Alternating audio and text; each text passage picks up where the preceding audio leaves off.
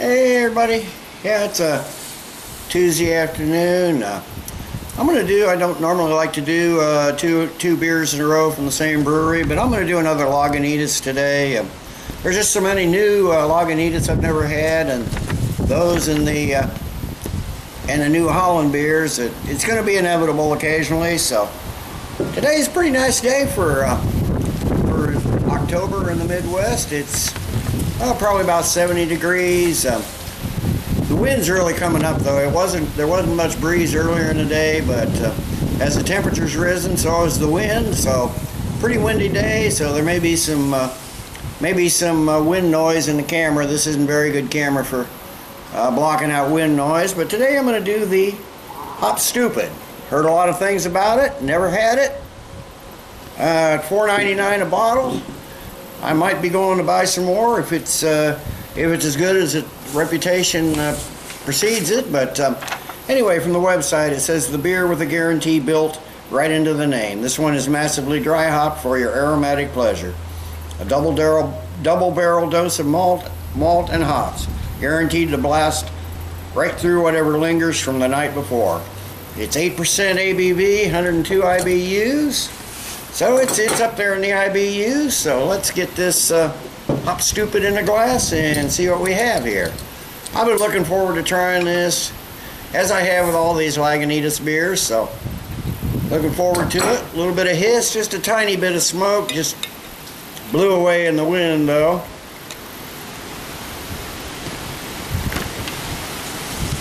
Man, it is windy today.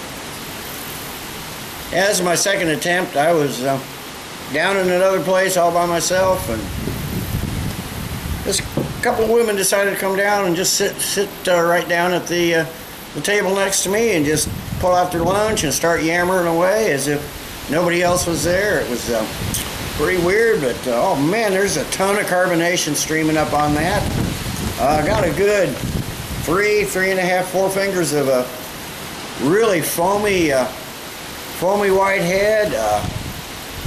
It's a fairly clear amber color, but man, there is a ton of carbonation, and the head just keeps rising. It's clear above the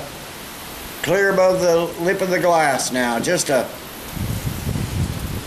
stellar looking beer. Just like I said, just a light amber, more orange than anything. There goes the foam blowing away. I've never had foam blow off the top of glass. It's like a white cap in the ocean, I guess, but it came up high enough, the wind's up enough. That's what it did. So there's foam all over the table. So let's see if I can get a nose on this through all this head. Okay, yeah, I'm getting some nice floral hops, some nice citrus tropical fruits, grapefruit, orange, mango, a little bit of pine, some light graininess and caramel notes in the background. But this is primarily a Hop Stoopid, hop forward beer, that's for sure. Really, there may be a bit of like apricot or peach or something. Good grief, that head is still. I'm going to have another white cap here before long. That head is still continuing to rise above the lip of the glass. Just I've never seen a beer quite like that as far as foaming up and just continuing to foam up. So let's get a taste on it. Maybe we can get some out of here, and the head will go down a little bit.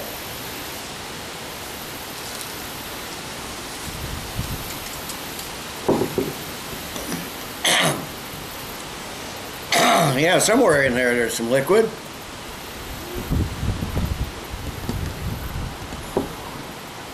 Well, yeah, I'm getting a lot of grapefruit and pine, and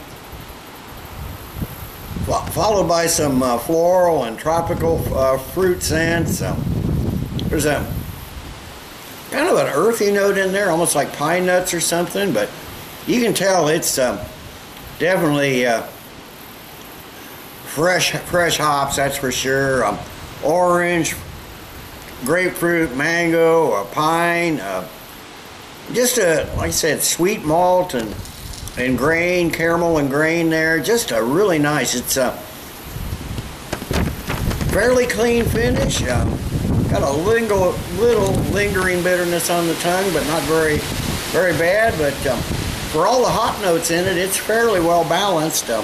Not really getting 102 IBUs, and I think because of the malt base there, but it's a medium-bodied.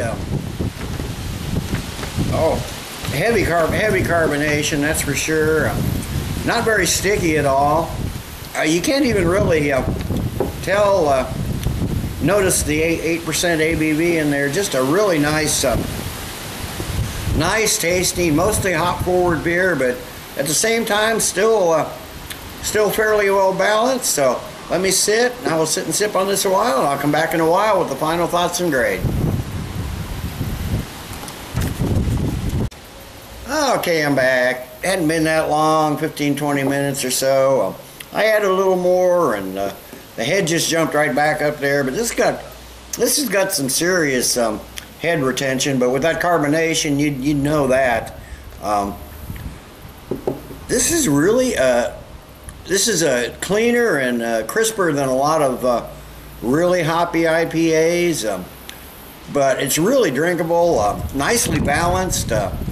With the hops and the malts, it's definitely hop forward, but the malts come in there, and it doesn't seem like 102 IBUs. Just a really nice, well balanced beer. There's a lot of flavor in it. Really complex, leaving some beautiful lacing all the way down the glass. But I expected that with that head that it generated. But yeah, overall, this is one I think that comes pretty close to living up to its reputation, and at $4.99 a bottle, this might just become one of my. In fact, this probably will become one of my go-to IPAs. That's for sure.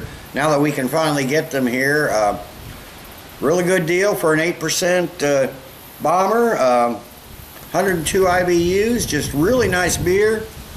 So I'm going to give the Lagunitas Hop Stoopid.